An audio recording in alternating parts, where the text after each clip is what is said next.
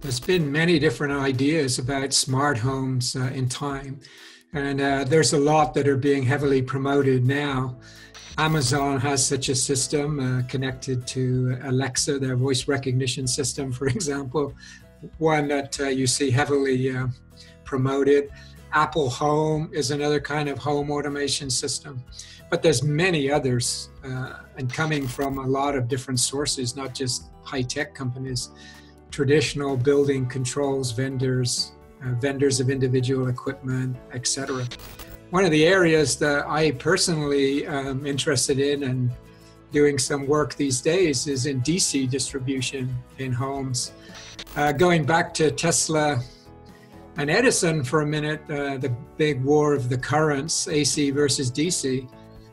Tesla won because AC has this great property of the voltage being very manageable. You can change the voltage to high levels, which makes transportation over long distances a lot more efficient. For example, the power system in vehicles is DC. So when you're driving your car and you're listening to the radio, you're actually on a DC network rather than an AC network. And actually, technically, DC, it turns out, has some advantages in distribution.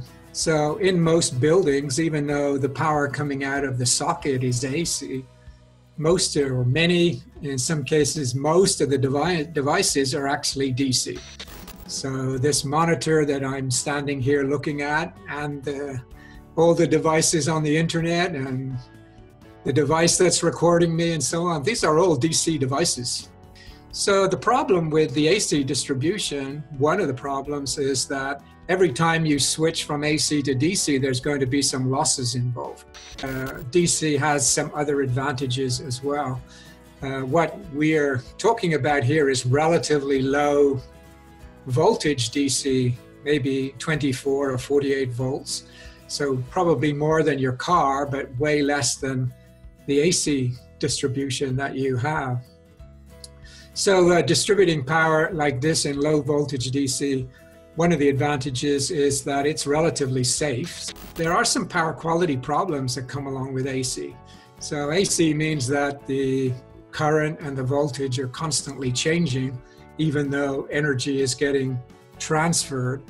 And the problem is that that waveform can get distorted so that the energy is not being as efficiently delivered as it might be.